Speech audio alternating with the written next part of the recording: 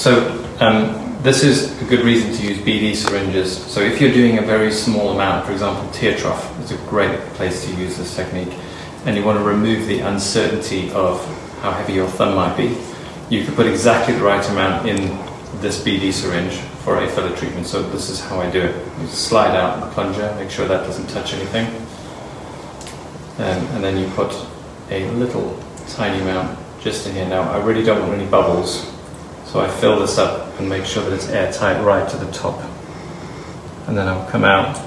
There shouldn't be any gas behind the plunger as it goes back in. Goes straight into it, and you can see that is a perfect amount of filler with no bubbles in it. Can't let me focus on it. Which will give me 0.05 mils, which might be what I'd use for a tear trough, and I can't overdo it. Gives you a lot more control.